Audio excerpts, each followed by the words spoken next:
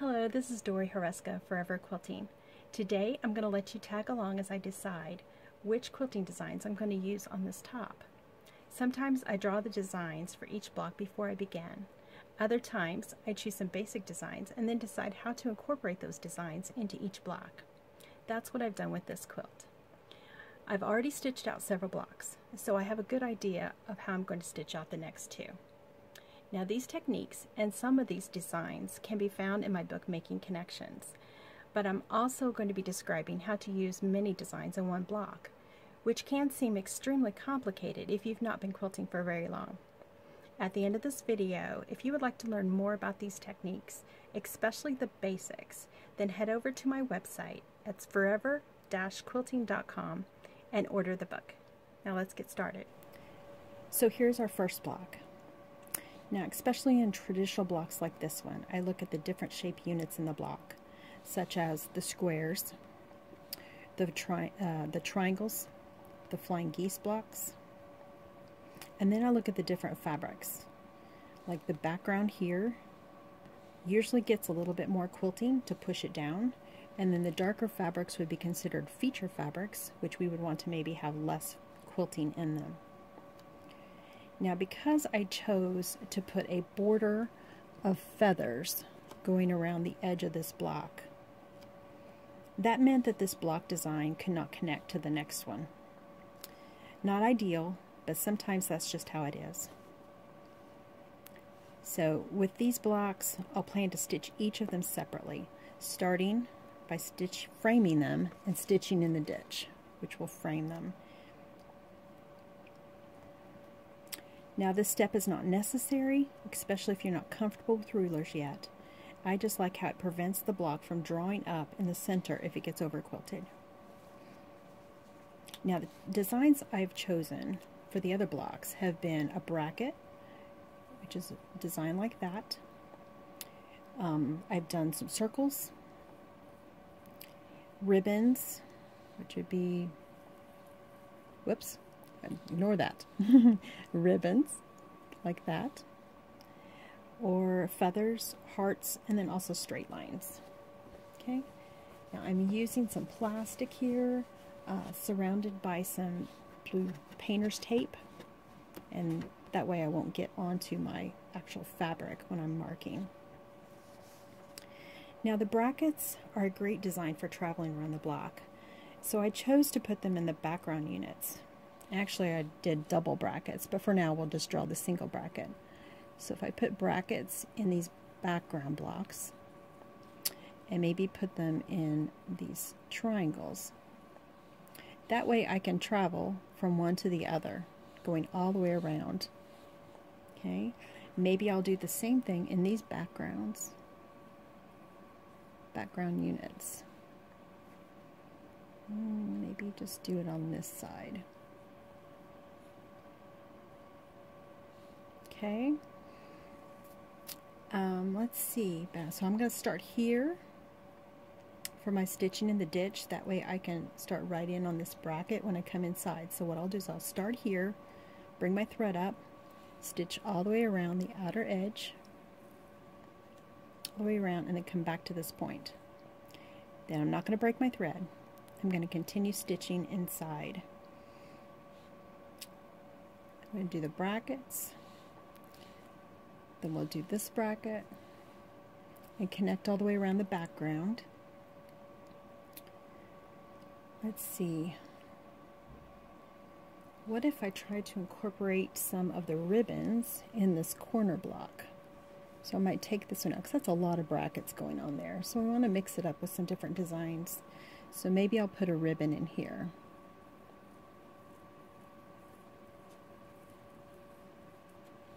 But if I do that, I'm only going from this point to this point. I can't come back.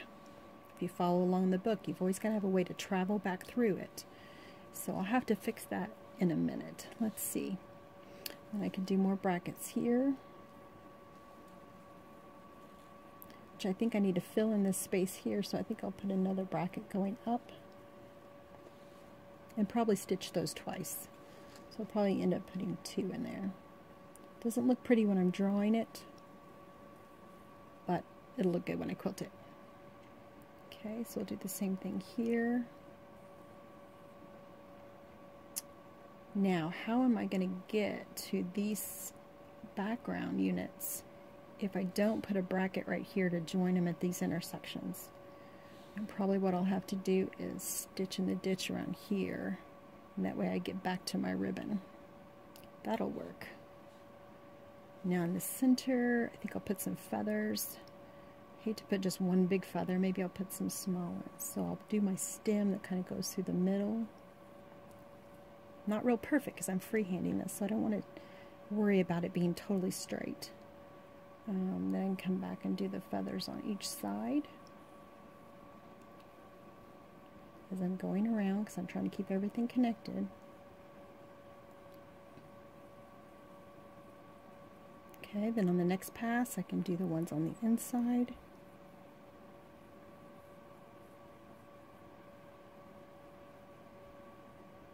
There. I'm getting back to where I started, so I'll keep doing my brackets as I go around. Now this triangle here is kind of large to leave empty. These smaller ones would be great to leave empty because they're small enough, but this big one, I need to do something in there. And I think this is what's tripped me up every time I come to this block, because I really don't want to put a whole lot of stuff in there to really smash it down. I kind of want it to stand up. I could come in and do just a curve and leave it at that. I could come in from this intersection or this one and make a design like a feather or a curl. I could just come with a curl. And I do have a few curls in this quilt, so that might be a good option. It fills in just a little bit, but not too much. That way it doesn't smash down that block a whole lot. Okay, so maybe I'll just leave it at that. I think that's a good plan. All right, well, when I come back, I'll stitch it out for you.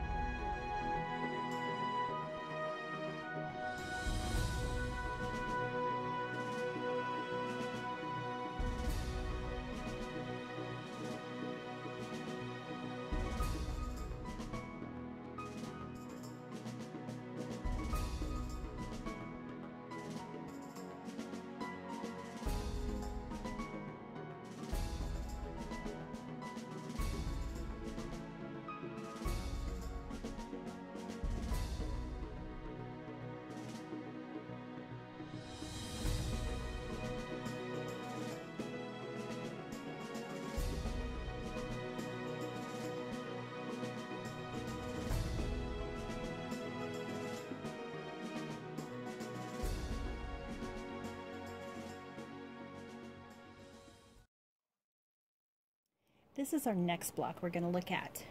Same thing with the other one. We've got our background units, and then we've got our center units that are 4 different colors. After you've done a few of these, it's kind of easy to do the next one because you kind of start with those same basic designs of what you're working with, like the brackets. So we can easily put our brackets in here. And we can put them in here. Maybe we'll divide this in half so we can go up to the corner. Of course, we'll double those up to add a little bit more quilting. In these center ones, gosh, there's all kinds of things you could do. These kind of trip me up every once in a while, just trying to figure out what to do. But you can divide them into the triangle units that they are. But I kind of like to do them like all the same fabric, do the same design in there. So we could come in here and just do some straight lines, mimicking. Maybe we'll come in and do it from there. Or we can come in from the edge and do just echoes here, kind of spacing them out. We could do a couple more to fill in that space.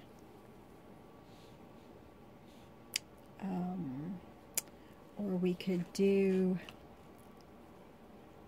again, we have to remember how many times are we going to pass this block to get to the other side. So if we just did 2, and then we came in the ditch here and did some curls going up the center, that's 3 passes, so we're not getting back to where we started.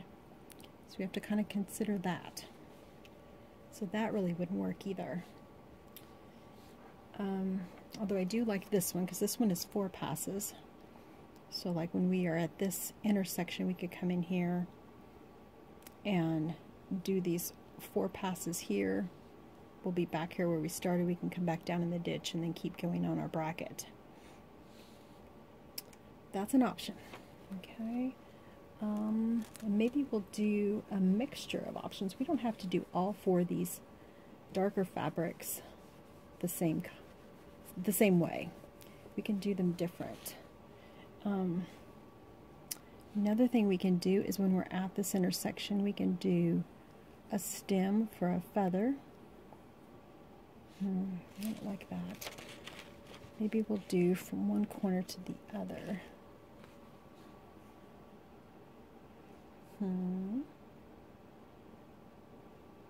Yep, let's do that. Let's do that one.